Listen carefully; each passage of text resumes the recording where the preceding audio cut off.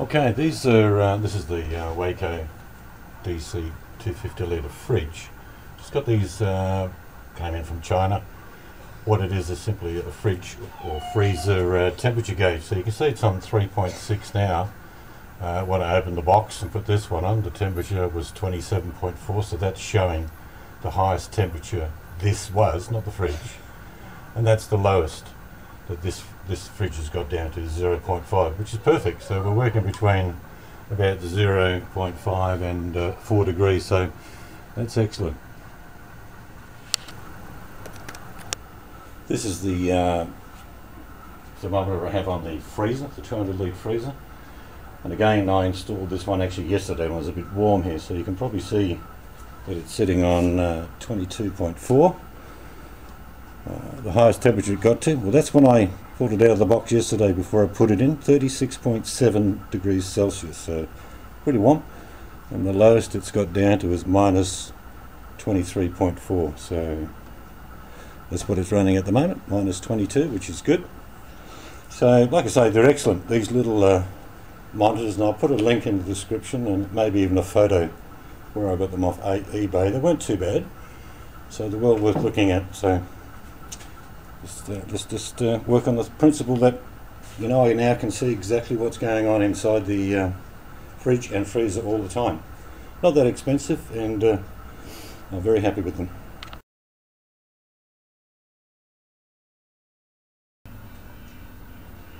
Okay, this is just showing you the DC chest freezer fridge I have. This is plugged into the 24 volt system. You can see that it's running off directly to the batteries.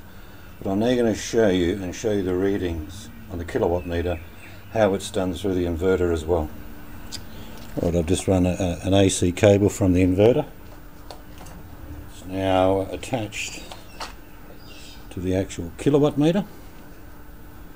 Okay, so what we're now going to do is plug the DC fridge through the inverter running on 240 volt power. And how we do that is, here's the little connection that you use. You're talking about, there's a 12-24 volt plug. And if you read on the back of this adapter, you will see, get that a bit closer, probably out of focus. But anyway, what it's telling you, the input can be 100 to 240 volt, so it'll run a 110 or 240 volt. So here we go. I'm going to plug the out of the DC and into the actual socket, so that it will now convert 240 through the inverter. Let's have a look.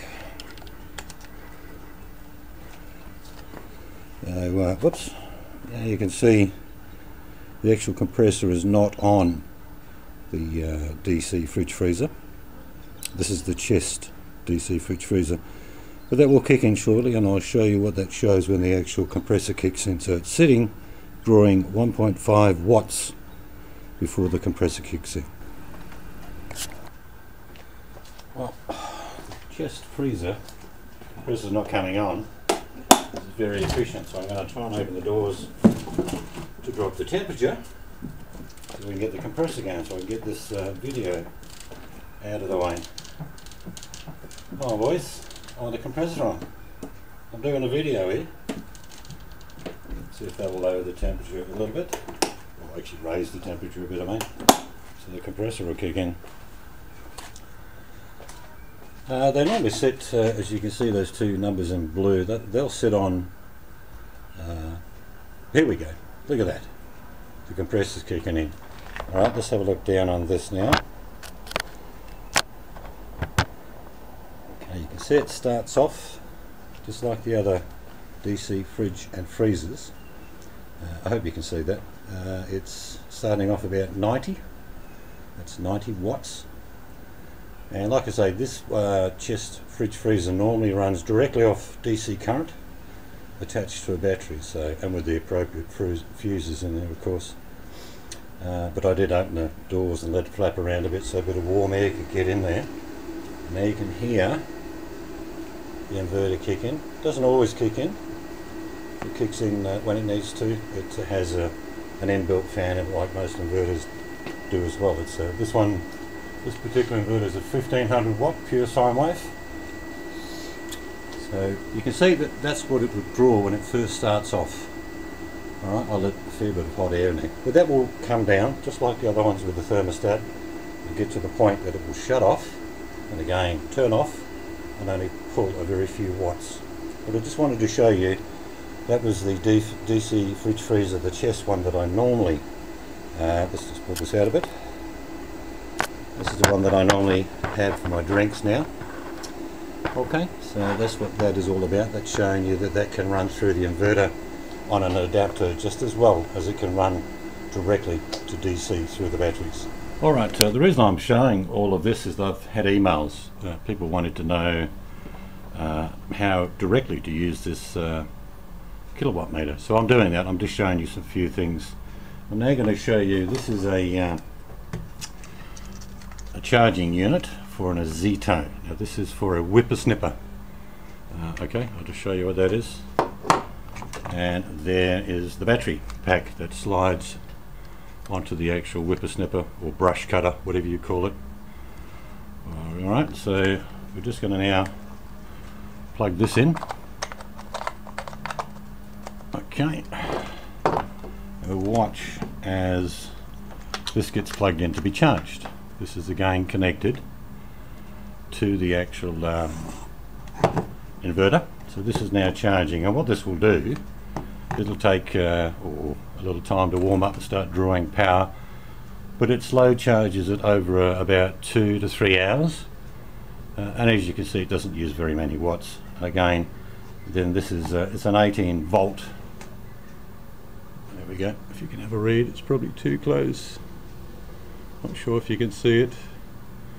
It's 18 volts. Oop, I'm sure that's not working, but so this is an 18 volt application that will in fact charge the battery up, which allows me to use my well, solar powered whippersnipper, so I can do the edges around the garden. I've got 2 of these battery packs, so I can probably get about 15 to 20 minutes out of one charge, and of course I have the other one charged as well. You can see it slowly building up. I hope that's coming out. I'm using a different camera today, so hopefully it works out alright. You can see what this is doing. This is charging the battery. It'll take time to do so, but it shows you how it starts off, starts filling up this battery with energy, and all of this energy has been provided through the inverter, which is powered by the batteries, which is powered by the sun. So let's look at another one.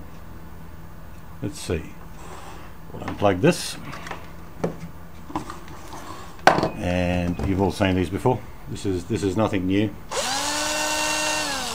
Portable electric drill. This is a 12 volt, as you can see.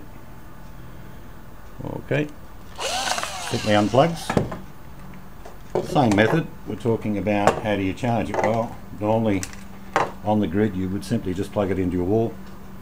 This is a 240. These are Australian plugs, so if you're a bit confused about what you're seeing, too bad, because that's all we've got here. So what you're doing here is you've got a little stand which you'll put your battery into, which I'm sure you've all seen before. Let's try and get it in the right way. Okay, so that's now ready to be charged. This is the adapter that turns the 240 into basically 12 volt. As you can see, it's starting off on 0. Let's put it in. Okay, again, this is a 12 volt battery. I don't know if you can see that. I can't really see the camera, so if you can't see it, believe me, it's charging. Again, it's a trickle type charge. It will take X amount of hours, probably two and a bit. Generally you just come back and you'll see the lights on the base of this. It will stay green, and that means it's ready. But this is how you charge certain things in regards to appliances like the whippersnipper and the drill and any other power tools that you've got with that type of equipment. So it'll just take time. I've got a bank in the shed where I just put them all up and charge them as needed, and it's quite okay to get batteries like these from your drill and the whippersnipper, and even have them go really down low. That's okay. They're designed for that. So that's how you do it. The people that ask me questions in email, that's what actually happens. I'm now going to go and get a 12 volt television I've got. I want to show you that as well. This is the 12 volt television, which I'm now going to show you. It's a 24-inch screen. It's also got, you may not be able to see that, it's got a DVD disc player. But more importantly, details on the back. Now I'm probably going to have to zoom in for you to see those. See if I can get this a bit better. Not really. Let's try that. Let's take it in a bit more. I tell you I'm working with an e-camera. Alright, if you can't read that, so pull it just a bit closer. There we go. You can see I'm an expert with cameras. Alright, it's probably the best I'm going to get it. It's a 24-inch or 61 centimetre full HD LED TV DVD combo, and it runs off 12 volts, and it's telling you 3.5 amps. Okay, so it's very economical. Let's just power it up. How we do that is, here is the connection. Obviously that's the power cable. Again, it goes through an AC adapter to show you that. Alright, that's specific for this television. And here is the kilowatt meter. Let's plug it in. Alright, now you can see it just starting off. As it first starts off, it gives a, whoops, that might help you. It's using very little, about 1 amp. I think I've kept an eye on this for over a year now. It's about 1 or half an amp. Now you can see that that is just showing half an amp. I'm now going to turn it on. Let me just take this out a bit. That's better. Alright, I'm going to try, this is just the remote, I'm going to try and turn it on from behind. Okay. I suppose I should turn it around to turn it on. There we go. You can now see the television on, and there's the reading.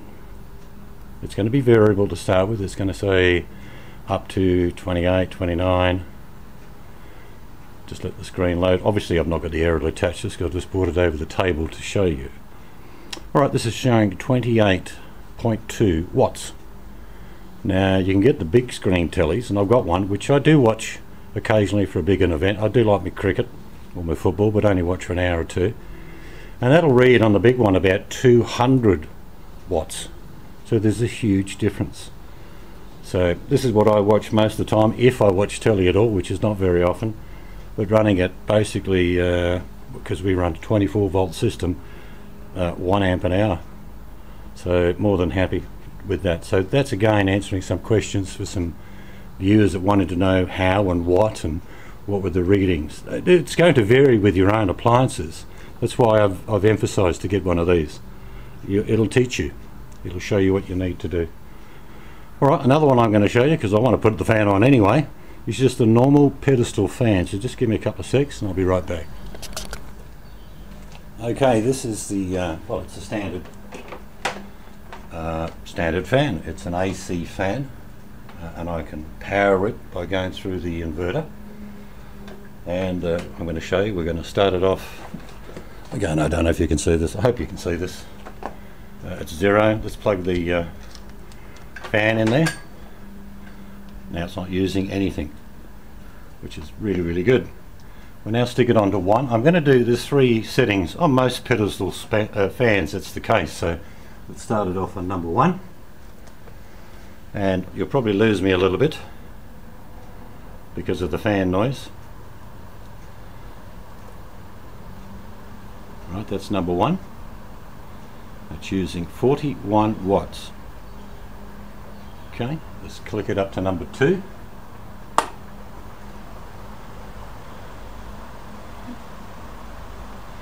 And again, it's now increased to about 47 watts.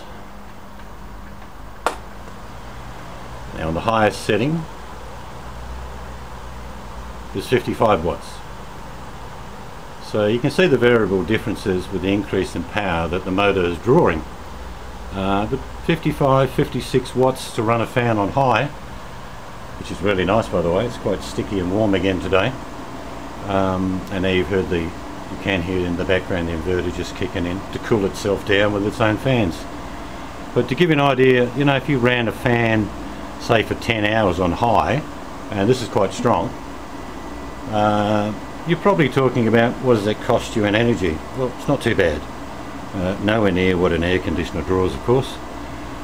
So for 10 hours you're looking at about you know, half a kilowatt. So I hope this has helped some of those people that ask me questions about, you know, how does this work, what's the kilowatt meter and how do I use it. This is just showing you. You know, I can tell you right now, if I ran this fan for 1 hour, it's going to use about 550 or 560 watts. So I know I need to produce at least that much, but sorry, for 10 hours. If I run that for 10 hours, 550 or 560 watts, that means I know what I have to produce to give me that energy. So that's why I say it's better for you to work backwards. Find out what your appliances are using, and if you need to, change them. Like that DC television I just showed you, that used very little in wattage compared to a big wattage TV. Everything's relevant when it comes down to what can you use. Don't ask what size system you should buy. First find out how much power you're consuming. Alright, I hope that answers some of the questions that you've been asking me, and thank you for watching.